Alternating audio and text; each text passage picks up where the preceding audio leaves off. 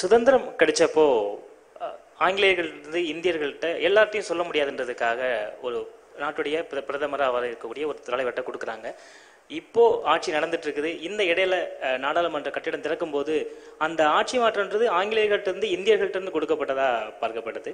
இப்போ ஆட்சி நடந்துட்டு இருக்குது. இந்த நேரத்தில் நாடாளுமன்ற கட்டிடத்துல இதற்கான மிக முக்கியத்துவம் எந்த மாதிரி நீங்க பாக்குறீங்க? இல்லைங்க, நீங்க அதை நல்லா விவரிச்சு சொல்றீங்க, ரொம்ப நல்லா இருக்கு. ஆங்கிலேயரிடமிருந்து இந்தியர்களுக்கு வந்தது. அப்ப தேர்ந்தெடுக்கப்பட்ட முதல் பிரதமர் நேரு அவர்களிடம் ஒரு சிம்பாலிக்கா மக்களுக்கு நீங்க தேர்ந்தெடுக்கப்பட்ட தலைவர் நாங்க வாங்குங்க, அது எங்கே இருந்திருக்கணுங்க? நான் உங்களை திருப்பி கேட்கிறேன். நான் சொன்ன மாதிரி அந்த சன் டிவி தோழர் கேள்வி கேட்டதுக்கு சொன்ன பதில் கொடுத்த மாதிரி உங்களுக்கு நான் சொல்றேன், அது மக்களின் சக்தி. ஜனநாயகத்துல மக்களுடைய சக்தியை தான் நம்ம பேசுறோம். அது கொடுக்கப்பட்டது வெள்ளையர்கள் இருந்து பிரிட்டிஷாரிடம் இருந்து நம்ம கையில கொடுக்கப்பட்டது. நாட்டுல ஒரு பெரிய நிகழ்வு நடக்கிறதா நீங்க சொல்லியிருக்கீங்க. அது எப்பவுமே இது மாதிரியான ஒரு பெரிய நிகழ்வுகள் குடியரசுத் தலைவர் மூலமா அதை திறக்க வைக்கிறது தான் இதுக்கு முன்னாடி நாங்க பார்த்த நிகழ்வா பார்த்திருக்கோம். இந்த நிகழ்வு கூட குடியரசுத் தலைவர் முன்னிலையில குடியரசுத் தலைவர் தான் திறந்து வைக்கணும்ன்றதான் எதிர்கட்சிகளுடைய கோரிக்கையாகவும் இருக்கு. ஆனா இது நாட்டோட பிரதமர் திறந்து வைக்கிறாரு. இது என்ன ரீசன் மேடம்? ஏதாவது ஸ்பெசிபிக் ரீசன் ஏதாவது இருக்கா? இப்ப வரைக்கும் நீங்க பார்த்ததா சொல்றது என்ன நிகழ்வுங்க? இப்ப வரைக்கும் நாங்க பார்த்த வரைக்கும் அப்படின்னு சொல்ற நிகழ்வுலாம் என்ன மாதிரி நிகழ்வுங்க? இல்ல மேடம், இப்ப நாடாளுமன்றத்தினுடைய தலைவர் அப்படின்னா அது குடியரசுத் தலைவர் தான். நாடாளுமன்ற தலைவர் குடியரசுத் தலைவரா? இல்லைங்க, அவர் இல்ல மேடம், ஸ்பீக்கர். நாடாளுமன்றத்தினுடைய தலைவர் குடியரசுத் தலைவர் தான். நாங்க இன்னைக்கு வரையும் நாங்க படிச்சது. அப்படிங்களா? பிரதமர் நேரு அவர்களை பத்தி பேசும்போது சொன்னீங்க, அவர் நாடாளுமன்றத்துல தான் அதை வச்சிருக்கணும், கொண்டு போய். நான் அதை வச்சிருக்கணும்னு சொல்லுங்க. அவர் அங்க நான் சொல்றேன், நான் சொல்றதை நான் சொல்லிக்கிறேங்க. என் வாயில நீங்க போடாதீங்க வார்த்தை. நான் சொல்றது சொல்றேன். நீங்க புரிஞ்சுக்கலன்னா இல்ல புரியும்படி சொல்லுங்கமான்னு சொல்லுங்க, நான் திருப்பி சொல்றேன். 8ஆம் தேதி நாட்டுக்கு அர்ப்பணிப்பார். அந்த சந்தர்ப்பத்துல ஒரு முக்கியமான நிகழ்ச்சி ஒன்று 1947 1947 நம்மளுக்கு சுதந்திரம் கிடைச்சப்போ நிகழ்ந்தது. அந்த நிகழ்ச்சியை பத்தி நேத்திக்கே ஹோம் மினிஸ்டர் அவர்கள் அமித்ஷா அவர்கள் ஊடகங்களை சந்திச்சு பேசும்போது எடுத்து விளக்கி சொன்னார். அந்த விளக்கங்களை இன்னைக்கு தமிழ்நாட்டில் இருக்கக்கூடிய பத்திரிகைகள், நியூஸ் பேப்பர்ஸ் எல்லாம் கூட கவர் பண்ணியிருக்காங்க. ஸோ இன்னைக்கு ஃபார்முலா தமிழக ஆளுநர், அதே மாதிரி தமிழ்நாட்டிலிருந்து தெலுங்கானாவில் பிளஸ் புதுச்சேரியில் ஆளுநராக இருக்கக்கூடிய டாக்டர் தமிழிசை சவுந்தரராஜன் அவர்களும், நாகாலாண்டில் கவர்னராக இருக்கக்கூடிய இலா கணேசன் அவர்களும், அதே மாதிரி மத்திய அரசில் என்னோட கூட மந்திரியா இருக்கக்கூடிய டாக்டர் எல் முருகன் அவர்களும், தமிழ்நாடு அரசின் சார்பில் ஸ்ரீ சேகர் பாபு அவர்களும் மந்திரி அவர்களும், நாங்கள் அனைவரும் சேர்ந்து இங்கே உங்களுக்கு முன்னாடி அதே விஷயத்தை எடுத்து சொல்ல விரும்புகிறோம். ஸோ பாராளுமன்றம் புது கட்டிடத்தை நாட்டுக்கு அர்ப்பணிக்கும் போது 1947 நடந்த ஒரு முக்கியமான சம்பவம். சரியா பார்த்தா வெள்ளையர்கள் ஆட்சி முடிந்து அவர்கள் கையிலேருந்து நம்ம நாட்டுக்கு நம்ம மக்களுக்கு கையில் ஆளுமை கிடைச்ச போது அந்த ஆளுமைய பரிமாற்றத்தை எப்படி பண்றாங்கன்றதை எடுத்து காட்டக்கூடிய ஒரு நிகழ்ச்சி. அத நம்மளுடைய நாட்டின் முதல் பிரதம மந்திரியா இருந்தக்கூடிய ஜவஹர்லால் நேரு அவர்களே அதில் பங்கேற்று அந்த பரிமாற்றத்தை ஒரு சாங்டிட்டி, அதற்கு ஒரு ஒரு விதமான முக்கியத்துவம் கொடுத்து அந்த பரிமாற்றம் நடந்திருக்கு. அது நடந்த சமயம் ராத்திரி 10:30 12 மணிக்குள்ளாக நடந்த விஷயம். அது அந்த பரிமாறுதல் அப்பதான் நடந்திருக்கு. சுதந்திரம் கிடைச்சது அப்படின்னு நம்ம கொண்டாடக்கூடிய அந்த சுதந்திரம், அந்த பரிமாற்றத்தால் நம்ம கிடைந்த சுதந்திரத்தை நம்ம கொண்டாடுறோம். ஸோ 12 மணிக்கு அப்போ முதல் பிரதமராக இருக்கக்கூடிய நேரு அவர்கள் ட்ரிஸ்ட் வித் டெஸ்டினி அப்படிங்கிற அந்த ஸ்பீச்சை கொடுத்தார். சரி, இது ஏதோ புதுசா நடந்திருக்கே அப்படின்றதுக்கு இல்லை. இது நம்ம நாட்டில் மாத்திரம் இல்லை, ஒவ்வொரு நாட்டிலையும் கூட ஆளுமை பரிமாறுதல் ஒரு சாங்டிட்டியோடு நடக்கக்கூடிய ஒரு விஷயமாக கருதப்பட்டு அதற்கு பூர்வீகத்தில் எப்படிலாம் நடந்துச்சுன்றதை தேடி கண்டுபிடிச்சி இன்னைக்கு வரைக்கும் பண்றாங்க. நம்ம எந்த வெள்ளையர்களிடமிருந்து சுதந்திரம் அடைஞ்சோமோ அந்த வெள்ளையர்கள் கூட இன்னைக்கு அவங்க நாட்டில்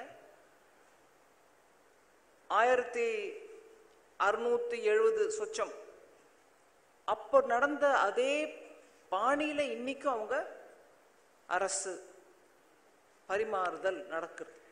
அந்த செப்டர் தர்ம தண்டம் அப்படிங்கிறோம்.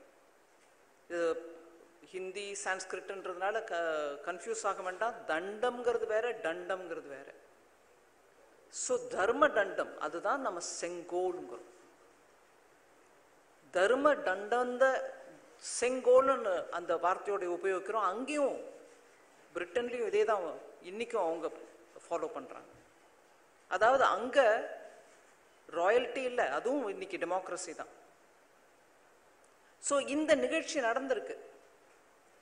அதுல தமிழ்நாட்டுக்கு ஒரு மிக பெருமையான ஒரு பங்கு இருக்கு.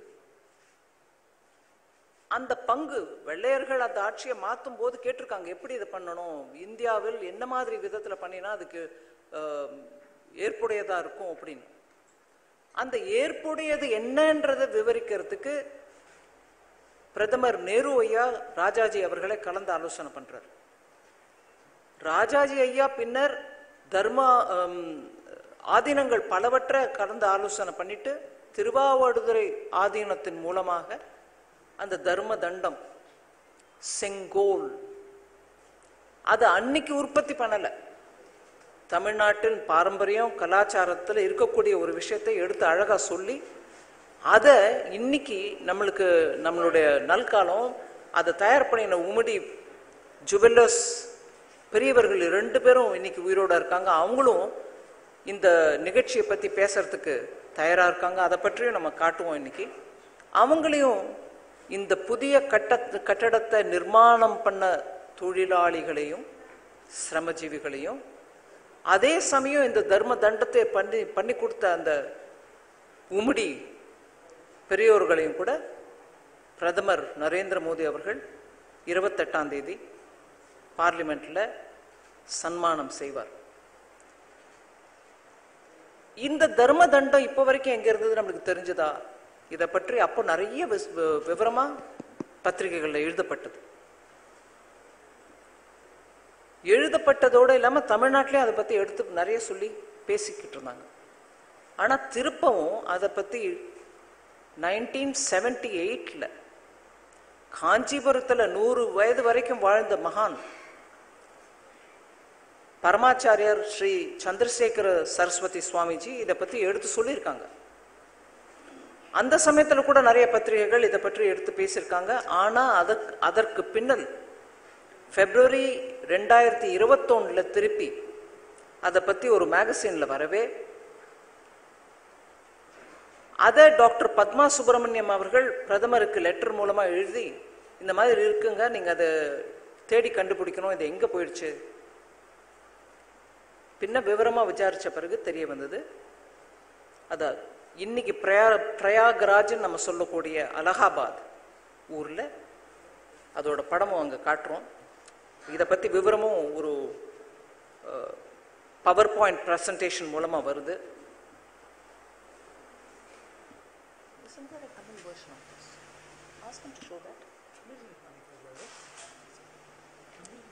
So இந்த செங்கோல திரும்பவும் தமிழ்நாட்டிலிருந்து இருக்கக்கூடிய ஆதீனங்கள் எல்லாரையும் வரவழைத்து இந்த விவரம் எல்லாம் கூட உங்களுக்கு ஒரு டாக்கெட் கொடுப்பாங்க. மீடியாவுக்கு ஆளுக்கு ஒன்று தமிழாக்கம் செய்யப்பட்டது கூட கொடுக்குறோம். இதை தேடி கண்டுபிடிச்சு பிரயாக்ராஜில் இருக்கக்கூடிய ஆனந்த பவன் மியூசியம்லேருந்து எடுத்துட்டு வந்திருக்காங்க. இன்னைக்கு இந்த நிகழ்ச்சி வரப்போற 28ஆம் தேதி நடக்கக்கூடிய இந்த நிகழ்ச்சியில தமிழ்நாட்டை சேர்ந்த 20 ஆதீனங்கள் அனைவரையும் கூப்பிட்டு இருக்காங்க. அவங்க லிஸ்ட் கூட நான் எடுத்துட்டு வந்திருக்கேன் உங்களுக்கு யாருன்னு ஸ்பெசிஃபிக்கா சொல்றதுக்கு.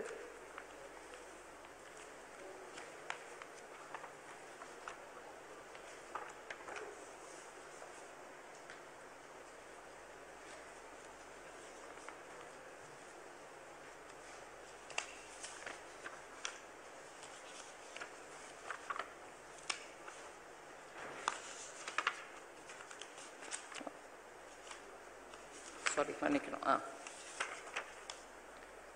திருவாவடுதுறை, தர்மபுரி, திருப்பானாந்தாள், வேளக்குறிச்சி, மதுரை, செங்கோல் தூத்துக்குடி, சூரியனார்கோவில், காமாட்சிபுரம், பேரூர், சிரவை கௌமார மட்டம், அவினாஷி, குன்றக்குடி, கோவிலூர், பத்திரக்குடி, துழவூர், பழனி, மயிலம், பத்திரக்குடி, தொழுவூர், திண்டுக்கல் ஆக 20 ஆதீனங்களின்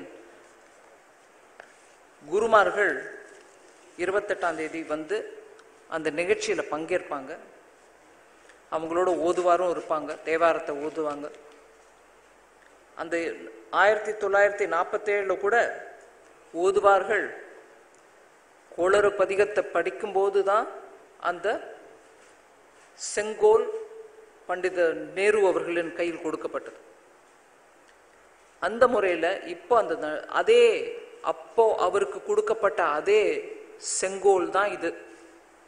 இந்த செங்கோலை பிரதமர் ஐயா பாராளுமன்றத்தில், நாடாளுமன்றத்தில், லோக்சபா மக்களவையில் சபாநாயகர் எங்க உட்காந்துருப்பாரோ அங்க அவருக்கு பக்கத்துல இல்ல அவருக்கு கொஞ்சம் பின்னாடி இருக்கக்கூடிய ஒரு பொசிஷன்ல மரியாதைக்குரிய ஸ்தானத்துல நல்லபடியா அதை அமைச்சு கொடுப்பாங்க. ஸோ தட் செங்கோல் அப்படிங்கிறதுக்கான அர்த்தத்தையும் எடுத்து சொல்லும்போது நீதியோட நல்லபடியா நடக்கக்கூடிய ஒரு ஆட்சியை நடத்த வேண்டும் அப்படிங்கிற அந்த எண்ணத்தோட ஆசீர்வாதம் பண்ணி கொடுக்கப்பட்ட அந்த செங்கோல் அங்க இருக்க நீதியும் நியாயமா எல்லாருக்கும் ஒரே ஒருதலை பட்சமா பண்ணாம நல்ல விதமான ஆட்சி நடத்துறதுக்கான ஒரு அறிகுறி அதுல ஆசீர்வாதம் அதுல தான் இருக்கு. அந்த செங்கோலை நிறுவி புதிய நாடாளுமன்றத்தை நல்ல விதத்துல துவக்கி வைக்கிறதுக்கு இது ஒரு முயற்சி. செங்கோலை இன்னைக்கு லோக்சபால 28ஆம் தேதி மக்களவையில் சபாநாயகர் ஆசனத்துக்கு பக்கத்தில் அமைச்சு கொடுப்பாங்க. இதை நான் செங்கோலை பற்றி இன்னும் விவரம் தெரியணும்னா அதுக்கு ஒரு வெப்சைட் நேற்றுக்கு ஹோம் மினிஸ்டர் ஓப்பன் பண்ணாங்க. அந்த வெப்சைட்டுக்கான லிங்க்கும் அந்த டேட்டாவில் கொடுத்துருக்கு. நீங்கள் எல்லாரும் அந்த வெப்சைட்டில் போய் அதை பார்க்கலாம்.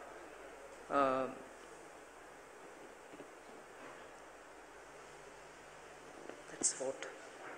இதை தவிர விவரம் ஏதாவது இருந்தால் நீங்கள் கேள்வி கேட்கும்போது பதில் கொடுக்கறதுக்கு நாங்கள் எல்லாரும் இருக்கோம்.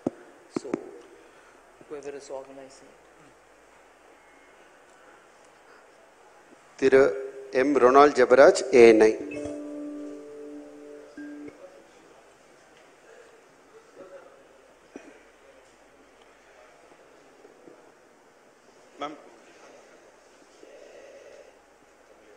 Ma'am, for years, many don't know what this spectre is and where this idea came from, and particularly there are some political things also going behind this thing that again it has been, and on the 28th some political parties have said that they are going to boycott. Your comment about the thing? So since you're asking it in English, should I answer in English or you want me to speak in Tamil? தமிழ்ல சொல்லட்டுமா? இந்த செங்கோலுங்கிறது நான் முதல்ல விளக்கம் கொடுக்கும்போதே சொன்னேன். August 14, 1947 ஒரு ஊர்வலமா ஆதீனம் அவர்கள் குருமார்கள் போய் முதல் பிரதமர் ஜவஹர்லால் நேரு அவர்களின் கையில் கொடுத்த பிறகுதான் இது பரிமாற்றம் நடந்ததாக, ஏற்புடைய வகையில் நடந்ததாக அன்னைக்கே தெரிவிச்சாங்க. அதை மீடியாவில் எல்லாருக்கும் கூட கவர் பண்ணாங்க. இதுக்கப்புறம் இது அலகாபாத், இன்னைக்கு பிரயாக்ராஜ்னு சொல்லக்கூடிய அலகாபாத்தில் ஒரு மியூசியமில் வைக்கப்பட்டிருந்தது. ஆனால் அது அங்கே இருக்குன்ற விவரம் எல்லாருக்கும் தெரிஞ்சிருக்கல. அதனால அது கொஞ்சம் தேட வேண்டிய நிலைமையாச்சு. ஆனால் நீங்கள் கேட்ட கேள்விக்கு இன்னும் விவரமாக நான் முதல்ல பதில் கொடுத்துருக்கேன். 1978 ஒரு சுதந்திர தினத்தை கொண்டாடும் வகையில் ஒரு காஞ்சி மடத்தில் பெரியவர் பேசியிருக்கும் போது அந்த விஷயம் திருப்பி மக்களின் கவனத்துக்கு வந்திருக்கு. 1978 அதை பற்றி நிறைய விவரமாக மீடியாவில் பேசியிருக்காங்க. பின்னர் திருப்பி February 2021 ஒரு கட்டுரை வரவே அதை முன்னிலையில் வச்சு அதை மொழிபெயர்த்து டாக்டர் பத்மா சுப்பிரமணியம் அவர்கள் பிரதமருக்கு ஒரு கடிதம் எழுதினார். அது வந்த கடிதத்தில் இருக்கக்கூடிய விஷயம் எங்கே இருக்கு, அதற்கு பின்னால் இருக்கக்கூடிய விஷயங்கள் என்னன்றதை பற்றி ஆராய்ச்சி பண்ணுறதுக்கு பிரதமர் ஐயா ஒரு சிலரை அணுகி இது என்ன, இதுக்கு பின்னாடி இருக்கக்கூடிய நிஜம் என்னன்றதை ஆராய்ச்சி பண்ணி சொல்லுங்கன்னு சொன்ன பிறகு அவங்க தேடி கண்டுபிடிச்சு, ஆமாம் இன்னைக்கு அலகாபாத்தில் பிரயாக்ராஜில் இருக்கக்கூடிய மியூசியமில் இருக்கக்கூடியது அதே தான், அந்த செங்கோல் தான்னவே. அதை அங்கேருந்து எடுத்து வந்து இப்போ புதிய பார்லிமெண்ட்டில் வைக்கிறதுக்கான ஒரு முயற்சி இன்னைக்கு நம்ம வெளிப்படையாக சொல்கிறோம். அதை பற்றி இதுதான் அதுக்கு பின்னாடி இருக்கக்கூடிய விஷயம். இதில் அரசியல் செய்யறதுக்கு ஒன்றுமே இல்லை. அப்போ நிகழ்ந்த நிகழ்ச்சி, அந்த செங்கோல், அதுவும் தமிழ்நாட்டில் நம்ம எல்லாருக்கும் ஒரு சந்தோஷம் அடையக்கூடிய ஒரு விஷயம், கௌரவம், தெலுங்குல சொல்லுவாங்க கௌரவமாக இருக்கு எனக்குன்னு, அதாவது பெருமிதமாக இருக்கு எனக்கு. அந்த பெருமிதமாக நம்ம அனுபவிக்கக்கூடிய அந்த உணர்ச்சியை பற்றி நம்ம பேசும்போது, தமிழ்நாட்டிலேருந்து இப்பேற்பட்ட ஒரு பங்கு வகிச்சிருக்காங்க சுதந்திரத்தில், அந்த பரிமாற்றம், அரசு பரிமாற்றம் நடந்த நேரத்தில் அப்படிங்கிறத பற்றி நம்ம பேசுகிறோம். அதனால தமிழ்நாட்டில் இருக்கக்கூடிய எல்லாருக்கும் ஒரு பெருமிதமான ஒரு நிகழ்ச்சி இது. அதனால இங்கே அரசியல் செய்யறதுக்கு ஒரு விதமான தேவையும் இல்லை. சுபாஷ் பிரபு, நியூஸ் 18.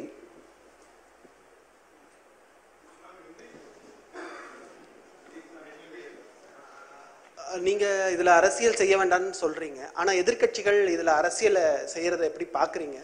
ஏன்னா நீங்க ப்ரைட் ஆஃப் 75 இயர்ஸ்ல இது ஒரு முக்கியமான ஒரு ஏறத்தாழ ஒரு 1000 கோடி ரூபாயில கட்டக்கூடிய ஒரு கட்டடம். அந்த கட்டடத்துல நீங்க ஒரு முக்கியமான ஒரு நிகழ்வை தமிழ்நாட்டை பிரதிபலிக்கக்கூடிய கௌரவிக்க வகையில செய்றீங்க.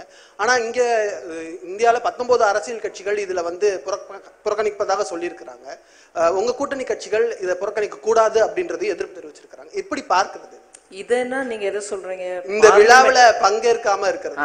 பார்லிமெண்ட் ஓபன், நாட்டுக்கு அர்ப்பணிக்கக்கூடிய அந்த விழாவை பத்தி சொல்றீங்க, செங்கோலை பத்தி சொல்லல. ஸோ அந்த விழாவில் பங்கேற்கிறேன், பங்கேற்க மாட்டேன், எதிர்ப்பு தெரிவிப்பேன் அப்படின்னு சொல்றது எதிர்கட்சி அவங்களுடைய பொசிஷன் எடுத்திருக்காங்க. ஆனா நான் என்னுடைய தாழ்மையான அபிப்பிராயத்தை சொல்றேன். பார்லிமெண்ட்டுங்கிறது ஒரு புது நாடாளுமன்ற கட்டிடம் கட்டுறோம். அது அடுத்த ஒரு 100, 150 வருஷம், 200 வருஷத்துக்கு இருக்கக்கூடிய ஒரு நாட்டின் கௌரவமான சின்னம், ஒரு பெருமிதத்துக்குரிய சின்னம். அதுல நம்ம இன்னிலேருந்து ஆரம்பிச்சு, அது எப்போ செஷன் ஆரம்பிக்குமோ அப்போலேருந்து ஆரம்பிச்சு நம்ம டெய்லி அங்க போய் மக்களுடைய பிரச்சனையை பத்தி பேசுறதுக்கு நம்ம எல்லாரும் தேர்ந்தெடுக்கப்பட்டவங்க எல்லாரும் கூட அங்க போய் உட்காந்து அதை பத்தி எதிர்கட்சி ஆளுங்கட்சின்னு அந்த விஷயங்களை எடுத்து பேச போகிற அந்த சபையை புறக்கணிக்க போறோமா? நான் தாழ்மையுடன் கேட்டுக்கிறேன். இது ஜனநாயகத்தின் ஒரு கோவில். அதனாலதான் நீங்க உங்களுக்கு ஞாபகம் இருக்கும், 2014 பிரதமர் ஐயா முதல் முறையா மெம்பர் ஆஃப் பார்லிமெண்ட் ஆயிட்டேன், இங்க வர பிரதமரா வரேன்னா கூட அந்த படியில சிரம் தாழ்த்தி அந்த கோவிலுக்கு வணக்கம் தெரிவிச்சுட்டு உள்ள போனார். இது இன்னைக்கு உங்களுக்கு ஒரு பிரதமரை பிடிக்குது பிடிக்காம இருக்குது, எங்களுக்கு கஷ்டமா இருக்கு, அவரை பார்க்க பிடிக்கல, எதுவா இருந்தாலும் கூடங்க அந்த கோவிலுக்கு கொடுக்கக்கூடிய மரியாதை, ஜனநாயகத்தின் ஒவ்வொரு மக்கள் விஷயங்களையும் பத்தி பேசக்கூடிய அந்த கோவில்ல தான் நம்ம போய் உட்காந்து மக்களுக்கு தேவையான விஷயங்களை எடுத்துட்டு வரோம். அதை புறக்கணிக்கிறது நல்லது இல்லைன்றது என்னுடைய தாழ்மையான அபிப்பிராயம். அதை தவிர நான் தாழ்மையோ வேண்டி கேட்டுக்கிறது தான், அவங்க எல்லாரும் கூட அவங்களுடைய நிலைப்பாட்டை கொஞ்சம் புனர் ஆலோசிக்கணும், திரும்பவும் யோசிக்கணும். அதை பற்றி திரும்பவும் யோசித்து மக்களுக்கோசமாவது அந்த ஃபங்க்ஷனில் பங்கேற்கணும். குற்றச்சாட்டு என்ன சொல்றாங்கன்னா, முறையான அழைப்பு எங்களுக்கு கொடுக்கப்படலை அப்படின்றது அவங்களோட குறையா. முறையான அழைப்பு கொடுக்கலன்றதுனால புறக்கணிக்கிறாங்களா? நான் அதை விசாரிக்கணுங்க. எனக்கு தெரிஞ்சு நல்ல விதமா செக்ரட்டரி ஜெனரல் ஆஃப் லோக்சபா, அவர் தான் லோக்சபாக்கு முழுமையான அதிகாரி. அவர் மூலமாக லோக்சபா ஸ்பீக்கர் சபாநாயகரின் தரப்பிலிருந்து அவங்களுக்கு ஒரு இன்விடேஷன் போயிருக்கு.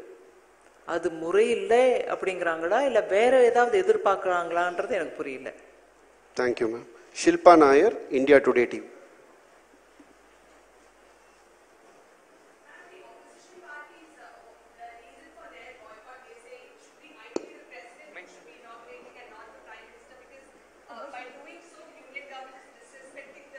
Of the president and the by doing so they're disrespecting the office of the president is what the allegation is. How do you respond to that? I'm surprised by this kind of an allegation. Parties which today see the Rashtrapati as a very eminent leader, particularly coming from tribal background, are the ones which undertook a very bitter campaign. I do not wish to recall the kind of words they used at that time. Leaders belonging to these very same opposition parties spoke ill of her, abused her, said that she is going to be a rubber stamp, said that she doesn't represent any of what the country needs, and she is representing evil forces. Obviously, they had the RSS in mind, and also said she is just not going to perform because she's chosen and she'll only be a rubber stamp.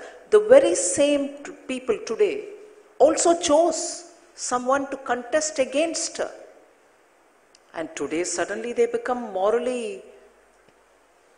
motivated, so encouraged to say, no, you're disrespecting her. It's one thing to run a campaign as a candidate for the post, but totally another, where I can give you the list of words that they've used, the parties that they belong to. Not one in that group said anything to honor her at that time. And today suddenly they feel that we have to recognize, we give her, and Honorable Prime Minister himself gives her the due respect. And all of us are extremely proud of our Rashtrapati ji. It's surprising that the very same people who ran a bitter campaign, abusive campaign, are suddenly reminded about the president. Rangabashyam, Dinamani.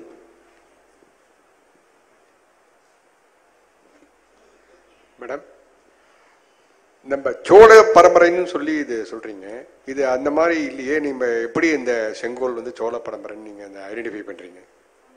நான் identify பண்ணலைங்க. மூதறிஞர் Rajaji அவர்கள் திருவாவூடுதுறை மடத்தோட பேசி அவங்க எல்லாரும் கலந்து ஆலோசனை பண்ணி, அப்போ ராஜ பரம்பரையில சோழர்கள் நம்ம எடுத்து சொல்றோம். ஏன்னா சோழர்கள் உலக அளவுல எல்லாருக்கும் தெரிஞ்சவங்க. பல்லவர்களும் சேரர்களும் சோழர்களும் பாண்டியர்களும் எல்லாருக்குமே பதவி பரிமாற்றம் நடக்கும்போது குருமார்கள் வந்து ஆசீர்வாதனம் கொடுத்து, அதுக்கப்புறம் அந்த தண்டம், மதுரை மீனாட்சிக்கு, நான் அந்த ஊர்ல பிறந்தவன்றதுனால அந்த உதாரணத்தை உங்களுக்கு சொல்றேன். மதுரையை ஆட்சி செய்யக்கூடிய மீனாட்சி அம்மன் அவங்க கையில கூட பங்குனி உற்சவத்தின் சமயத்துல ஒரு தண்டம் இருக்கும், கொடுப்பாங்க. மதுரையோட ராணி அம்மா, நீ இந்த உன் கையில இருக்கணும் தர்ம தண்டம், செங்கோல் உன் கையில இருக்கணும்னு. அது நம்மளுடைய பாரம்பரியம், நம்மளுடைய கலாச்சாரம். அதுதான்.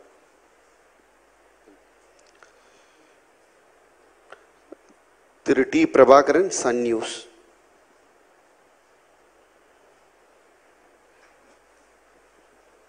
மேடம், அந்த சுதந்திரம் கிடைச்சப்போ ஆங்கிலேயர்கள்ட்ட இந்தியர்கள்ட்ட எல்லார்ட்டையும் சொல்ல முடியாதுன்றதுக்காக ஒரு நாட்டுடைய பிரதமராக வர இருக்கக்கூடிய ஒரு தலைவர்கிட்ட கொடுக்குறாங்க. இப்போ ஆட்சி நடந்துட்டு இருக்குது. இந்த இடையில நாடாளுமன்ற கட்டிடம் திறக்கும் போது அந்த ஆட்சி மாற்றம்ன்றது ஆங்கிலேயர்கள்ட்ட இருந்து இந்தியர்கள்ட்ட இருந்து கொடுக்கப்பட்டதா பார்க்கப்படுது. இப்போ ஆட்சி நடந்துட்டு இருக்குது. இந்த நேரத்தில் நாடாளுமன்ற கட்டிடத்துல இதற்கான மிக முக்கியத்துவம் வந்து எந்த மாதிரி நீங்க பாக்குறீங்க? இல்லைங்க, நீங்க அதை நல்லா விவரிச்சு சொல்றீங்க, ரொம்ப நல்லா இருக்கு. ஆங்கிலேயரிடமிருந்து இந்தியர்களுக்கு வந்தது. அப்ப தேர்ந்தெடுக்கப்பட்ட முதல் பிரதமர் நேரு அவர்களிடம் ஒரு சிம்பாலிக்கா மக்களுக்கு நீங்க தேர்ந்தெடுக்கப்பட்ட தலைவர் நாங்க வாங்குங்க, அது எங்க இருந்திருக்கணுங்க? நான் உங்களை திருப்பி கேட்கிறேன், மக்களவையில் இருந்திருக்கணுமா? அததான் இப்ப பிரதமர் பண்றாரு. D Rajakumaran, polymer. மேடம், நீங்கள் சொல்லையில் இந்த பிரிட்டன் அரசிகள் கூட அந்த மரபுப்படி தான் வந்து இதை முடிசூடி கொள்வாருங்க அப்படிங்கிறத சொல்லியிருந்தீங்க. அதாவது அவர்கள் முடிசூடும் பொழுது அதில் சிலுவை சின்னம் இருக்கும். இதில் நந்திகேஸ்வரர் சிலை இருக்கிறதுனால என்னதான் நம்ம செங்கோல்னு சொன்னாலும் அதில் ஒரு மத அடையாளமாக அந்த நந்திகேஸ்வரர் சிலையை நம்ம பார்க்க முடியுமா? அது மாதிரி வாய்ப்புகள் இருக்கு. இல்லை, நான் அங்கே சிலுவை இருக்கிறதுனால இங்கே நந்தி இருக்கணும் நான் சொன்னேங்க. அந்த உதாரணத்துக்கு எதுக்கு எடுத்து சொன்னேன்னா, இன்னைக்கும் அவங்க ஜனநாயகமாக இருந்தால் கூட அரசு அப்படிங்கிறது பவர் இருக்கக்கூடிய மக்களின் பவரை காட்டக்கூடிய அந்த மக்களவை ஜனநாயகம் இது இருக்கக்கூடிய இதர தேசங்கள்ல கூட இதை பண்றாங்க. நம்மளும் அதை தான் பண்ணியிருக்கோம், 1947லயே பண்ணியிருக்கோம் அப்படின்னு சொல்றையில அவருக்கு நான் சொன்ன மாதிரி அந்த சன் டிவி தோழர் கேள்வி கேட்டதுக்கு சொன்ன பதில் கொடுத்த மாதிரி உங்களுக்கு நான் சொல்றேன், அது மக்களின் சக்தி. ஜனநாயகத்துல மக்களுடைய சக்தியை தான் நம்ம பேசுறோம். அது கொடுக்கப்பட்டது வெள்ளையர்கள் இருந்து பிரிட்டிஷாரிடம் இருந்து நம்ம கையில கொடுக்கப்பட்டது. அது கொடுக்கப்பட்டதன் மூலமாகத்தான் அந்த பவர் டிரான்ஸ்பர் பரிமாற்றல் அப்பதான் நடந்துச்சு. அது நடந்ததுக்கு அடையாள சின்னமாக ஒரு தர்மத்துடனும் நியாயத்துடனும் எல்லாருக்கும் தத்துவத்துடனும் அரசாளனும் சொல்லி கையில கொடுக்கப்பட்டது அந்த செங்கோல். அந்த செங்கோலை எடுத்துட்டு வந்து திருப்பி மக்களவையில தான் இன்னைக்கு வைக்கிறோம். அதுல ஒன்றும் தப்பு இல்லைங்க. அப்ப கொடுக்கப்பட்டது தான். இப்போ அது எங்க இருக்கணுமோ அங்க இருக்கணும். இருக்கப்படல இப்ப வரைக்கும், அந்த இடத்துல வைக்கப்படல இப்ப வரைக்கும். அதை அங்க வைக்கணும்ன்ற அந்த ஒரு முயற்சியில தான் எடுத்துட்டு வைக்கிறோம். இதுல அந்த செங்கோலுக்கு பின்னாடி இருக்கக்கூடிய அந்த தத்துவத்தை நம்ம மறந்துடக்கூடாது. நான் அதனாலதான் உங்களுக்கு தமிழ்ல இத கொஞ்சம் 2-3 விஷயத்தை படிக்க விரும்புறேன். செங்கோலுங்கும் போது இது ஏதோ ஒரு தேவாரத்துல இருந்து மாத்திரம் எடுத்துட்டோம்னு சொல்லல. குறள், நம்ம குறளை பத்தி எப்படிங்க பேசுறோம்? அந்த குறள்ல ஒரு 10 வரிகள் குறள்லயே இருக்கு. வானோக்கி வாழும் உலகெல்லாம் மன்னவன் கோநோக்கி வாழும் குடி அப்படிங்கிறார் திருவள்ளுவர். இன்னொரு இடத்துல வேலன்று வெற்றி தருவது மன்னவன் கோல் அதுவும் கோடாதெனின் அப்படிங்கிறாரு. சோ இன்னைக்கு செங்கோலுங்கிறத புதுசா ஏதோ நாங்க பிறப்பிச்சு எடுத்துட்டு வரோன்றது இல்லைங்க. இன்னொன்னு குடி தழி கோலொச்சும் மாநில மன்னன் அடித்தடி நிற்கும் உலகு. இன்னொரு குறள், தாழ்ந்த குடையன் தளர்ந்த செங்கோலன். அது இன்னொரு லைன் உங்களுக்கு. அந்த செங்கோலுக்கு முக்கியத்துவம் ஏதோ தேவாரத்துல மாத்திரம்தான் இருக்கு, அதனால சிவனை வழிபடுபவர்கள் மாத்திரம்தான் பேசியிருக்காங்கன்றது இல்லைங்க. திருக்குறள்ல கோல், செங்கோல், கோல், மக்கள், கோல், அதுல இருந்து தான் வருது. அதான் அந்த அதிகாரமே செங்கோன்மை. கவர்னர் சரியா சொல்றாங்க. பொன் வசந்த், த Hindu English. I understand the importance of the symbolism behind the scepter, and I'm sure most people in Tamil Nadu will be happy that it is found in a place there. But you also seem to suggest that the presenting of this scepter on the eve of independence, in fact, symbolized the actual transfer of power. But what are the historical evidence that we have to actually establish that this symbolized that way? Because some of the media reports that we find from that period It just records it as a gift presented by the Tiruvavadudrai Adinam to the Prime Minister, along with the pujas and the recital of Devaram. But we don't find anywhere that it actually symbolized the transfer of power. Besides the recreation of the event, it would have been good to see the actual documentary proof as well. As many documentary proof as you want, and that is why I kept saying, what we are saying today, what we are giving as documents today, what we are reenacting there in the form of a video for you, are all derived from research sources, and that is being attached there in the appendix. You will see from which source what is being derived and put in the record. But however, if I go by your question, you seem to be attributing to me, saying you are suggesting this. No, I'm not suggesting it. The entire research background will show to you that it is not just through handshakes that power is exchanged. There are certain absolutely important binational characteristic events which happen. Just as a matter of interest, I'd like to draw your attention to something else, for which of course you can go and search the source and see. The very same Prayagraj, which is known for the Sangam, for the 3 rivers there, was also used as the site when, after the East India Company's time was over and Queen Victoria proclaims that India is part of her kingdom, the declaration or the proclamation that British Raj has now taken India over was also read in Allahabad in Prayagraj. If you want any reference to it, you can go look at the book which Sanjeev Sanyal has written. And it will tell you, even at that time, there were no Indians at that time. It was completely the British rule.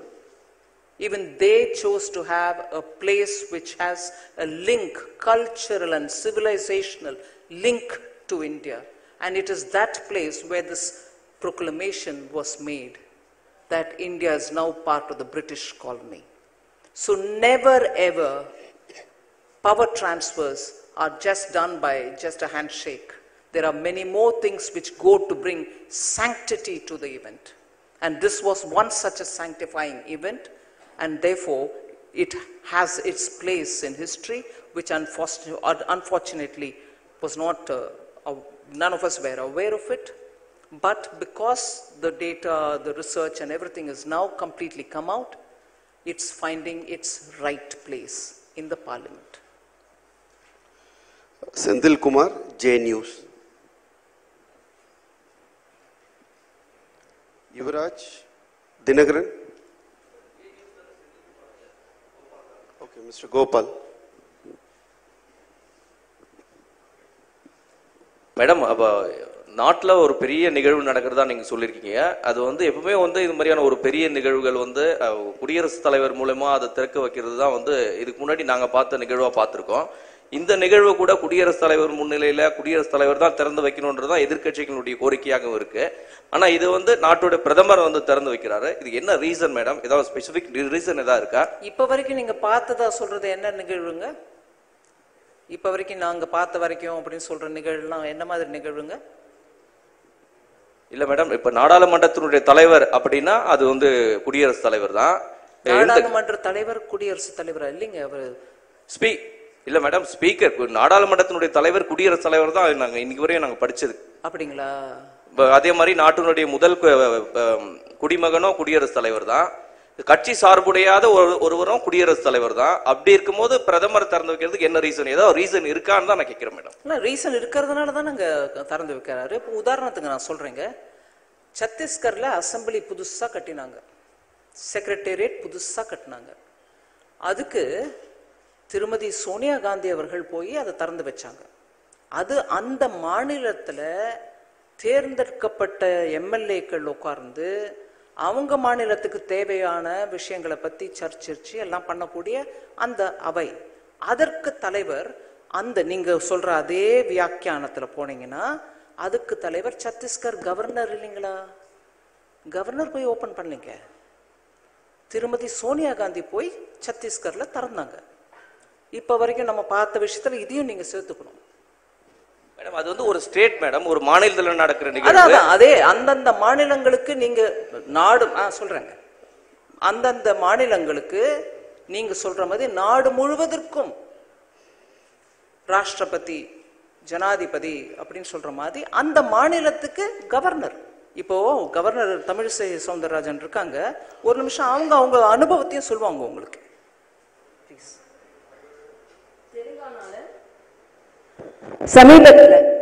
சமீபத்தில் மிக பிரம்மாண்டமாக ஒரு சட்டமன்றம் கட்டப்பட்டு அதை முதலமைச்சர் தான் திறந்து வைத்தார்கள்.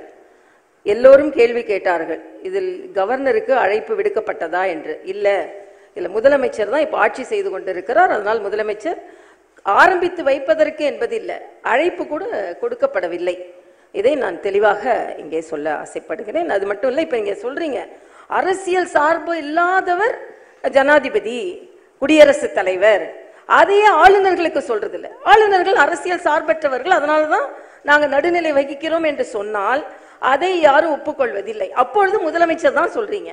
ஆனா இப்ப குடியரசுத் தலைவர் என்று வந்தவுடன் பிரதம அமைச்சர் அவர்கள் அரசியல் சார்புள்ளவர்களாக இருக்கிறார்கள் என்று சொல்கிறார்கள். இதிலே ஒரு முரண்பாடு இருக்கிறது என்பதை நான் தெளிவாக சொல்கிறேன். இப்போ கவர்னரே தன்னை பத்தி இவ்வளவு விளக்கம் கொடுக்க வேண்டி இருக்குதுங்க.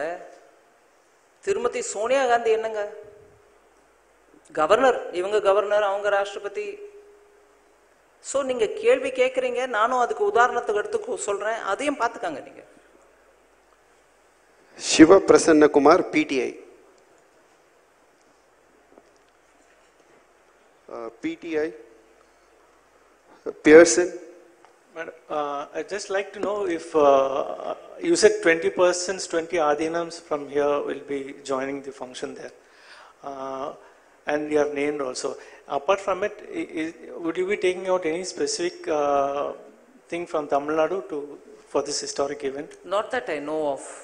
Only the 20 Adinams are coming from here. They will be given their due respects and recalling what happened in 1947. Other than that, the workers who built the building will be given due respects and honor. Gentlemen, last two questions. Yuvraj Dinakaran.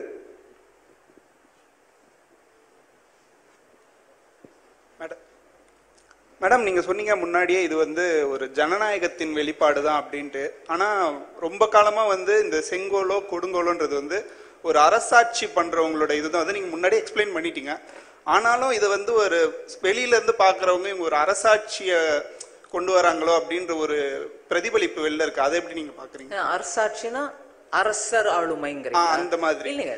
ஜனநாயகத்துல கூட இன்னைக்கு எல்லா நாட்டிலையும் கூட, நான் Britain உதாரணம் எதுக்கு எடுத்தேன்னா, ஒரு 400-500 வருஷமா இருக்கக்கூடிய அதே பாரம்பரியத்தை தான் அவங்களும் இன்னைக்கு பண்றாங்கன்னு அந்த உதாரணத்துக்கு சொன்னேன்னா தவிர, ராயல்ட்டி வருதுன்னு பிரிட்டன்லயே இன்னைக்கு ராயல்ட்டி இல்லைங்க, அவங்க கான்ஸ்டிடியூஷனல் மொனார்கிங்கிறாங்க. அது டெமோக்ரஸியில அவங்களும் நம்ம ராஷ்டிரபதிக்கு இருக்கக்கூடிய அதே பவரோட தான் அவங்களும் இருக்காங்க. இது ராயல்ட்டி திருப்பி கூட்டிட்டு வரணும், அரசர்கள் மூலம் நம்ம நாட்டை நடத்தணும், அந்த மாதிரி நோக்கத்தோட இல்லைங்க. 1947லயும் அந்த நோக்கத்தோட கொடுக்கப்படலையே. நேரு அவர்கள் கையில கொடுத்த போது அரசர்களை திருப்பி கூட்டிட்டு வரதுக்காக கொடுத்தாங்க இல்லைங்க. அரசு பரிவர்த்தனை, ஆளுமையோட பரிவர்த்தனை நடக்கிறதுக்கு சின்னமா கொடுத்தாங்க. அதை தான் நாங்க இப்போ இன்னைக்கு நினைவு கூறுறோம். K. Ganesh, Hindu Tamil Desai.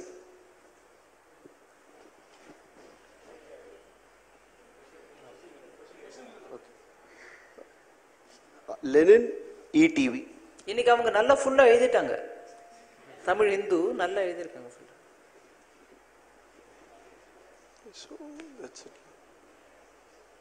அங்க யாரோ கேட்கறாங்க.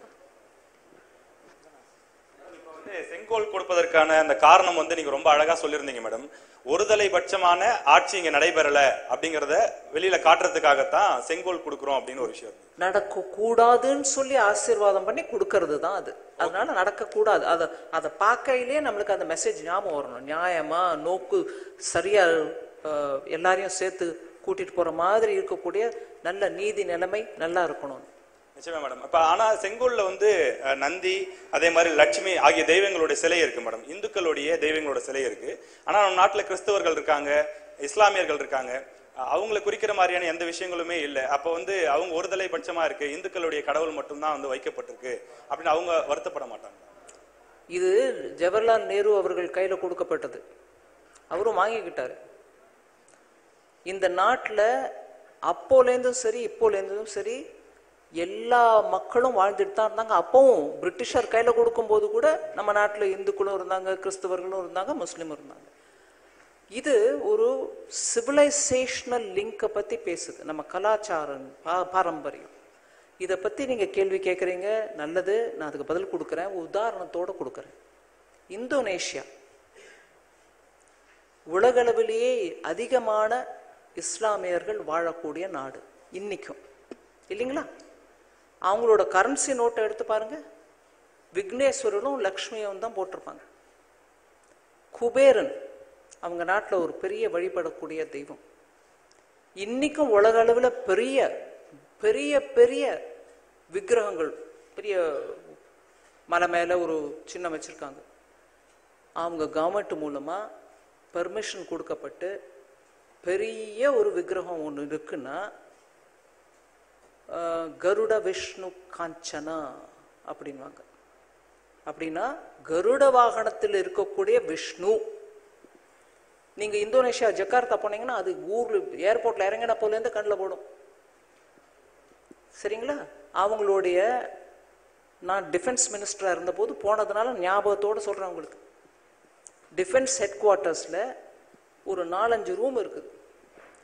அதில் தான் அவங்க ஸ்ட்ராட்டஜி திங்கிங். நான் எல்லா ரூமுக்குள்ளே போகலை, ஆனால் போர்டு பார்த்தேன் ஒவ்வொரு ரூமுக்கும். அவரும் ரொம்ப பெருமையாக அந்த டிஃபென்ஸ் மினிஸ்டர் எனக்கு காமிச்சு கொடுத்தாங்க. பஞ்ச பாண்டவர்களோட பேர் அர்ஜுனன், தர்மபுத்திரன், நகுலன், சகாதேவன் பேர். இஸ்லாமியர்கள் அதிகபட்சமாக வாழக்கூடிய, அதுவும் ஒரு இஸ்லாமிக் கண்ட்ரி அங்கே இருக்குதுங்க. அதில் அவங்களுக்கு ஒரு கஷ்டமும் தோணலை. ஏன்னா இதெல்லாம் சிவிலைசேஷனல் சிம்பிள்ஸ். இதெல்லாம் ஒரு நாட்டின் பழமையை எடுத்து காட்டக்கூடிய சின்னங்கள். இது எப்போலேருந்தோ இந்த நாடு ஒரு விதமாக நல்லா எல்லாருக்கும் நியாயம் வழங்கக்கூடிய நாடாக வளர்ந்துட்டு வருது அப்படிங்கிறதுக்கான ஒரு சின்னங்கள். எங்கேயுமே இதுக்கு ஒப்ஜெக்ஷன் இருக்காதுங்க. நம்ம அரசியல் ரீதியாக இது என்ன எப்படி பண்ணிட்டீங்க அப்படின்னு கேட்கறதுக்கு உதவும், ஆனால் அதுக்கு பதிலும் நம்மளுக்கு கிடைக்கும். பிரதமர் நேரு அவர்களை பத்தி பேசும்போது சொன்னீங்க மேடம், சாரி ஒரே ஒரு கொஸ்டின். பிரதமர் நேரு அவர்களை பத்தி பேசும்போது சொன்னீங்க, அவர் வந்து நாடாளுமன்றத்துல தான் அதை வச்சிருக்கணும், கொண்டு போய். நான் அதை வச்சிருக்கணும்னு சொல்லிங்க. அவர் அங்க நான் சொல்றேன், நான் சொல்றதை நான் சொல்லிக்கிறேங்க. என் வாயில நீங்க போடாதீங்க வார்த்தை. நான் சொல்றது சொல்றேன். நீங்க புரிஞ்சுக்கலன்னா இல்ல புரியும்படி சொல்லுங்கமான்னு சொல்லுங்க, நான் திருப்பி சொல்றேன். அவர்கிட்ட கொடுத்தது ஆட்சி பரிவர்த்தனை நடக்கும்போது கொடுக்கப்பட்டது. அது ஒரு ஆட்சி எங்க நடக்குதோ அங்க வச்சிருந்தா கண்ணில் படும் எல்லாருக்கும். அதுல இருந்து ஒரு ஈர்ப்பு சக்தியினால நம்மளுக்கு ஆமா அது என்ன சொல்ல வருதோ அதை நம்ம மனசுல வச்சுக்கணும்ன்றது ஒரு ஊக்கம் வரும். அதை இன்னைக்கு பிரதமர் இன்னைக்கு பாராளுமன்றத்தில் வைக்கிறாருன்னு சொல்றேன். அது ஆனா எங்க இருந்துச்சுன்னு கேட்டதுக்கு அது எங்க இருந்துச்சுன்னு கூட வியாக்கியானம் கொடுத்தேன். ஆனந்த பவன்ல இருந்துச்சு, அது அவருடைய வீடா இருந்துச்சு இல்ல மேடம்? ஆமாங்க, அங்க இருந்துச்சு. நான் சொல்ல அது அங்கதான் இருந்துச்சு, அதோட போட்டோ கூட இருக்குங்க. அப்படின்னா எங்க இருந்திருக்கணும்? அப்படின்னா நாடாளுமன்றத்துல அது இருந்திருக்கணும்னு கேக்குறேன். அது உங்களுக்கு புரிஞ்சு நீங்களே சொல்றீங்கன்னா நானும் ஒத்துக்கிறேன். Thank you. Thank you. The last question, please. Madam, ஒரு கொஸ்டின் மேடம். 22 ஃபங்க்ஷன் முடிஞ்சோன்னா பொதுமக்களை கூட்டு போறீங்களா? அது தமிழ் சங்கெல்லாம் கூட்டு போனீங்க, அது மாதிரி பொதுமக்களை யாராவது கூட்டு போறீங்களா ஸ்பெஷலாக சுற்றி பார்க்கறதுக்கு? அப்படி இல்லைங்க, பாராளுமன்றம் பொதுமக்களுக்காக ஓப்பனாக இருக்கும். நீங்கள் பாஸ் வாங்கிட்டு உள்ளே போக வேண்டியதுதான். அதுக்கான ஏற்பாடுகள் எல்லாருக்கும் இருக்கும். உங்களுக்கும் வரவழைக்கிறேன், நீங்கள் வரணும்னா வாங்க, நானும் ஏற்பாடு பண்ணுறேன் உங்களுக்கு. அது எல்லாருக்கும் திறந்து பொதுமக்களை வர வைக்கக்கூடிய அந்த சமயத்தில் உங்களையும் டெஃபினட்டாக கூட்டிகிட்டு போகிறேன், வாங்க. மேடம், வணக்கம் மேடம். பாலவெற்றிவேல், புதிய தலைமுறை. மேடம், நாடாளுமன்றம் லோக்சபா ராஜ்யசபா 2 நாள் ஆனது. ஸோ நம்ம பிரதமர் ஓபன் பண்றாங்க, லோக்சபா சபாநாயகர் பக்கத்துல வந்து செங்கோல் இருக்கு போது, ராஜ்யசபா சபாநாயகரை வந்து அழைக்கல அப்படிங்கிற மாதிரி சொல்றாங்க. ஸோ அது முக்கியம் இல்லையா புதிய நாடாளுமன்றம்? ஒரு நிமிஷம், பாராளுமன்றத்து விஷயத்துல லோக்சபா ராஜ்யசபா 2 இருந்தா கூட இந்த மாதிரி சில விஷயங்களுக்கு லோக்சபா ஸ்பீக்கரை தான் முன் வச்சு நடத்துவாங்க. அது ஒரு பாரம்பரியம் இருக்கு. அப்படி